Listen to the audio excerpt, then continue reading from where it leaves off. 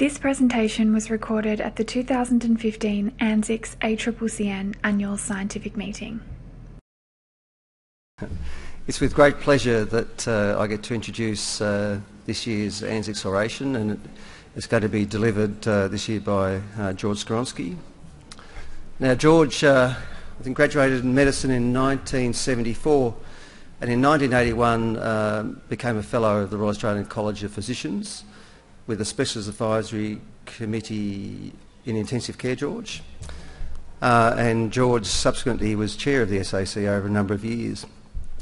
Around 1990, George basically went to the federal government and argued that there was a disparity between what physicians could bill for patients in Australia versus what non-physicians could.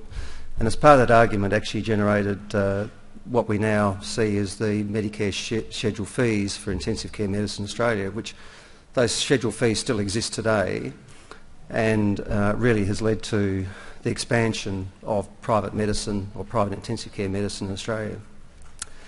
George was president of ANZICS between 1993 and 1995, and in those years was actually oversaw the formation of the clinical trials group. George has also been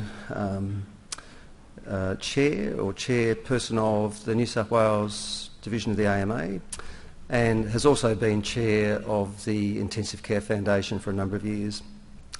So it's with great pleasure that I hand you over to George, and the title of his talk is "Does the Past Tell Us Anything About the Future?" Thanks, George.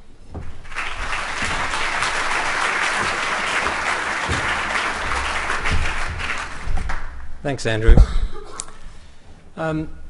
Malcolm Fisher used to say that once you start being asked to give talks along the lines of "wither intensive care," you know you're over the hill. And the ANZICS oration is definitely what Malcolm would call a wither talk, but it's a huge compliment to be able to give it. When I look down the list of my oration predecessors, it certainly includes many people who I looked up to and who I regarded as leaders of the specialty.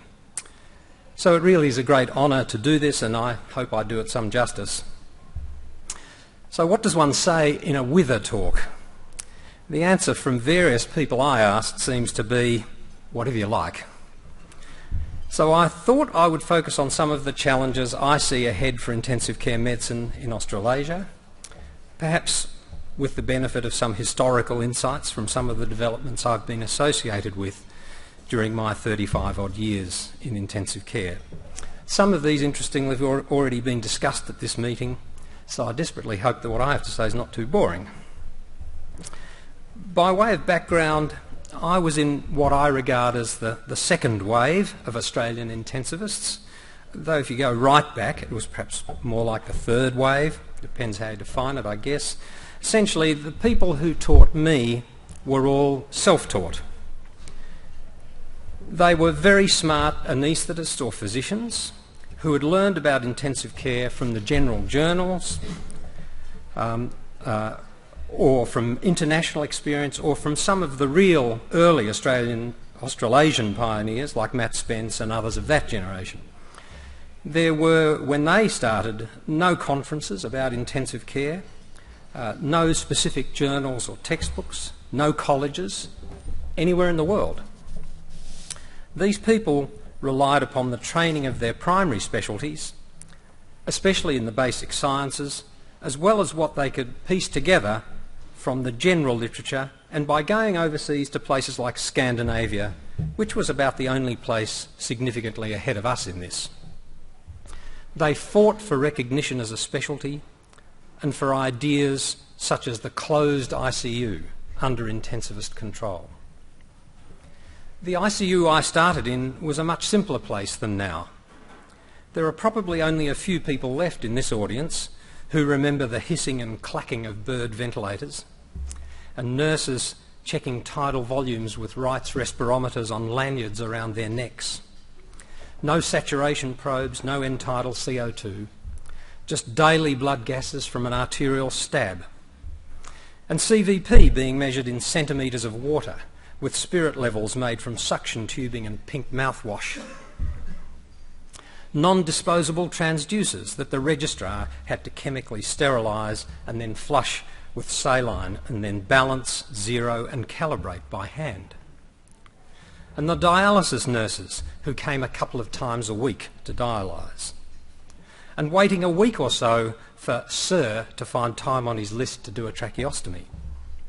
And as for things like ECMO, I wouldn't have even dreamed that such a thing was possible. Mine was the first generation of career-trained intensivists. Training programs had been established by the RACP and what was then the Faculty of Anaesthetists, and there were some rudimentary teaching resources around, but we were still a non-mainstream specialty. I remember one of the more senior physicians in my hospital advising me as a registrar that choosing intensive care really wasn't a smart option. I should complete my physician training in one of the traditional specialties like respiratory medicine and then do intensive care as a kind of hobby. And there are a number of intensivists of my generation who did exactly that. But slowly that began to change. ANZICS grew, and people like me were mentored into the ANZICS executive by more senior people like the legendary Tech O. Now, the younger intensivists may not appreciate that the physician intensivists and the anaesthetist intensivists really didn't like each other. I don't mean personally. We were a small group and we all knew each other and it was all very collegiate, but certainly professionally. And the main reason behind that was money. Physicians were allowed to charge higher fees for consultations than anaesthetists. They still are. This organisation, ANZICS, stood apart from all that and brought intensivists from all backgrounds together. But it was impossible to really unify the specialty while that differential was there. And despite that, there was surprisingly a lot of resistance to pursuing a fee scale specifically for intensive care. People were afraid we would end up with even lower private practice income than we had already. But in the end, the government came to us wanting to do it, and it fell to me and one or two others, notably Jeff Dobb, to write and negotiate a Medicare fee scale for intensive care in Australia. And it served us fairly well, with little change really from the early 90s until now. Our success in negotiating the intensive care fees was, I think, the first real step in unifying our specialty. It was a major influence, as was this organisation, ANZICS, on the development of joint training programs and ultimately the College of Intensive Care Medicine. The point of all this is to say to you that we were world leaders in some of these things, but they didn't just happen. People fought long and hard for them, so you mustn't take them for granted. But some people were still critical of the fees. The naysayers predicted that people would be driven away from the full-time public hospital mainstream into private practice, and that what were regarded as the pillars of intensive care practice, clinical excellence, teaching, research and administration, would all suffer. That was one of my personal motives for pushing hard for an intensive care clinical trials group. And one of the last things I did as ANZICS president was to ask Rinaldo Bellomo to take that on. And that was a choice he certainly didn't give me any reason to regret. Of the things I've had a hand in, the ANZICS CTG is probably the one I'm proudest of, even though I'm not myself much of a researcher. So intensive care research didn't suffer because of the fees, quite the opposite. And ultimately we've ended up with a college of our own, the prospects of a reasonable private practice income, an active research group, and our clinical training is widely acknowledged. So you guys can all relax, yes? I'm afraid I don't think so. There are plenty more big issues on the horizon, and some of you are going to have to step up, just as some of us had to. So let me move on to some of those. First up, futility and the ageing population. Undoubtedly the biggest problem we now face. We in intensive care sit right in the middle of this. We own it. We made the end of life a matter of human choice rather than a matter of fate. We changed the meaning of death. When your breathing stops, you're no longer dead. When your heart stops, you're no longer dead. You're dead when we intensivists say you're dead. And we intensivists have paid a high price for that godlike power. Whereas once our ICUs were full of young people with reversible problems, now they're full of old people with many chronic comorbidities. And yes, we still get most of them out the door because we've gotten better and better at doing that. But for how long? And with what quality of life? And at what social and financial cost? If your ICU is like ours, many a coffee break is spent discussing this. Some days I finish my ward round and I mentally count how many of my patients I reckon will still be around in a year. Where will it all end? Actually, I think it will end naturally because our society will eventually come to recognise it's simply not sustainable. But in the meantime, it's a problem that's much bigger than we are. And we can't, on our own, stop this tsunami of frail old people. Hell, I'm going to be one of them before too long. But we, by which I mean you, should lead society in this debate. We need much more information, much more good data about this. Not just scoring systems, something smarter. What it's costing, what we can achieve and what we can't. And we need to take that challenge back to our non-ICU colleagues. Why are they referring so many of these patients? Where's the justification? Why are they so reluctant to acknowledge that the cost-benefit ratio is going backwards? Do they expect us to do these things just because they know we can? And why are we being so supine about it? Is it really enough to ask families if they want everything done and passively accept it when they say yes? Are people really entitled to as much treatment as they want? These are the hard questions that we need to answer. And this, I think, is your biggest challenge over the next few years. Next issue, the hospitalists and the mega units. The two, I think, are linked. For most of my career, the typical teaching hospital ICU was 10 or 15 beds. In some places, there were separate high dependency areas or subspecialty areas, most commonly for cardiac surgery, sometimes for neurosurgery. Intensivists had only minor roles in those areas, so it was fine for that kind of ICU service to have 4 or 5 FTE specialists. Appointments to the group of intensivists were infrequent and highly selective, and it was relatively easy to maintain cohesion and uniformity of practice. But then 3 things happened. The various procedural subspecialists, of whom there became more and more, got smarter. Increasingly, things that once required admission could be done as day cases or outside the hospital altogether. I myself have been the grateful beneficiary of some of those advances. The procedural doctors essentially left the hospital along with their patients, maintaining the links only for the occasional more difficult case. At the same time, the economic rationalist movement invaded hospital management, and managers became much more powerful than doctors. We were reduced to healthcare workers, or even worse, human resources, a description I hate with a passion. Now it was all about efficiency and savings. Hospitals were businesses. No one remained in hospital a moment longer than they absolutely had to. And thirdly, there came this growing cohort of elderly people with multiple complex comorbidities. And they were the ones who filled the hospital beds because they couldn't be treated anywhere else. And for us, the intensivists, this perfect storm came together, I think, with Ken Hillman's work on medical emergency teams. The hospital was full of these complex elderly patients. The general physicians had almost become extinct, And the only people who were available who really knew how to manage these patients were the intensivists.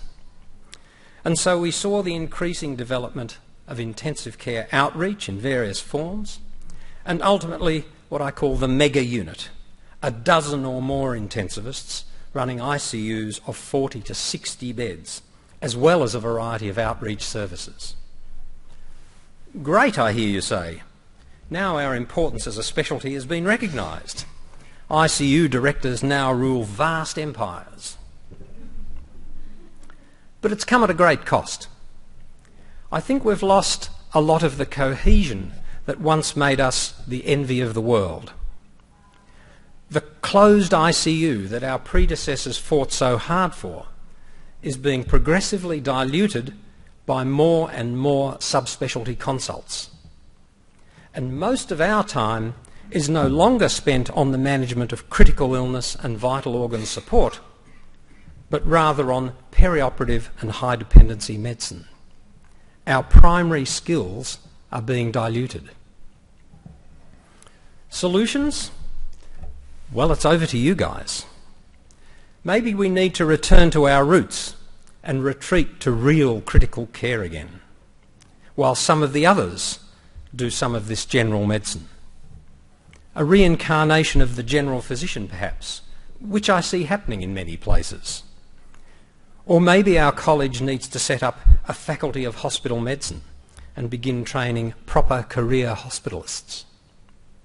It'll be interesting to watch all this evolve, but again, I want to urge you, don't just let it happen. Play an active part. This is all about you and your future. Another development that I'm sure will be part of all these things I've been discussing is the advent of 24/7 in-house specialist cover. It's happening in other parts of the world, notably the US, and I think it's already starting to appear here. I'm really glad I'll be retired before this one hits, and I'll take early retirement if I'm not. But unfortunately, the logic is insurmountable. If you need an expert to manage all these complex patients during the day, how can they be managed by a registrar at night? And if you're going to roster the consultant to do nights, why bother with a registrar as well? But how will we do it? How many FTEs will it take to run a 50-bed ICU plus outreach on a 24/7 basis? How will you roster it? How often is it fair to roster a senior intensivist on nights in-house? What about when you're 65 years old? If infrequently, what duties will they do in between? Or we just have more time off? And the impact on health and family life. And can you still be regarded as a senior professional if you're a shift worker? And how much should you be expected to be paid for doing that? Let me tell you, I'd expect a bloody lot. Of course, there are lots of nurses here, and nurses have always been shift workers. There's another whole debate about the impact of that on their profession, but I'll leave that for someone else, because otherwise I'll get myself into trouble very quickly. So instead, let me get myself into even deeper trouble, much closer to home. This is a bit of an elephant in the room, and I think it's going to make a few people uncomfortable, and I'm sorry if I upset some people, but someone needs to say it. History and politics teach us that a president for life is a bad thing. They tend to become despots and generally end up doing their countries and their people a lot of harm, even if they started with the best of intentions. Julius Caesar, Napoleon, Kim Il-sung, Bashar al-Assad, the pattern's the same. They all came to believe their country was their personal possession. They built it, they organised its success, only they had the vision to carry it forward, only they could decide when to step down, or maybe never. And unfortunately, so it is with some ICU directors. Some have simply stayed on well past their use-by date, causing frustration among their colleagues. And a few have been ousted in a coup. But that's not the worst of it. Over the last decade or so, I've had a number of ex-trainees, now in mid-career, come back to me in great distress, having been victimised or having suffered from vengeful or capricious treatment from their ICU directors. Often this is in response to perceptions of disloyalty or a threat to the director's authority. And it always seems to me it's in ICUs where one person has been the director for many years, often having been appointed to the position as quite a junior specialist. And while they may rule with an iron fist, they have no real insight into their behaviour and its consequences. They continue to believe they're just doing what's best. In Bill Runciman's words, they've come to believe their own bullshit. Because public hospitals are part of the public service, life tenure is still possible, unlike anywhere else in modern society. And because these people are always empowered and supported by the rules and by their hospital administration, their victims find themselves powerless to respond. These disputes are common in our specialty. They can be very damaging, very bitter. Units that suffer from these problems tend to go backwards, losing those good characteristics which previously set them apart. People become disengaged, uninterested, burned out. It's quickly picked up by the juniors, and the word gets out, affecting recruitment.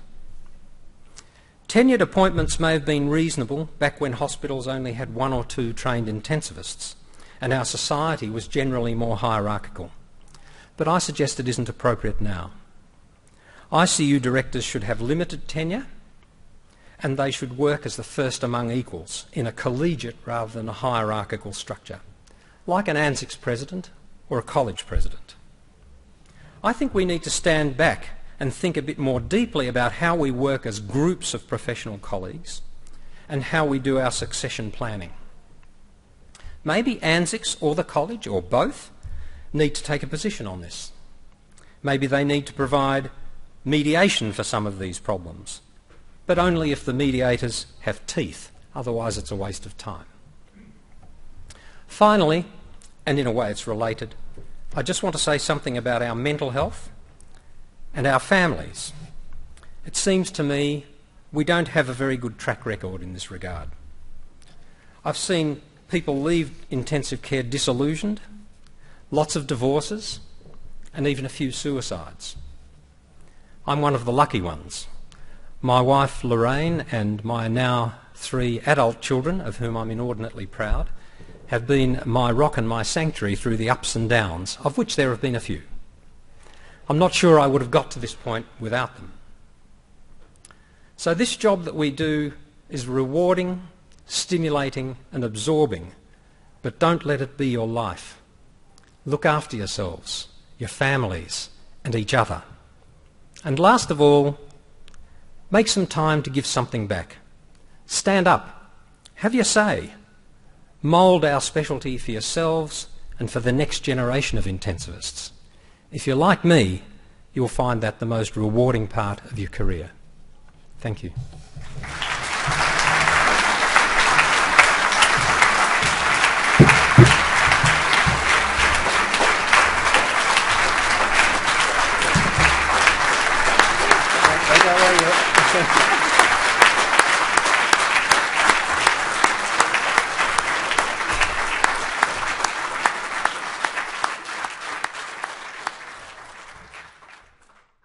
So, George, I was going to thank you for a very insightful and a little bit controversial sort of talk, but I think the standing ovation sort of says it all. Look, on behalf of the Society, I'd like to award you the Oration Medal, and thank you very, very much for everything you've done, and thank you for today. Thanks. Andrew. Thank you very much.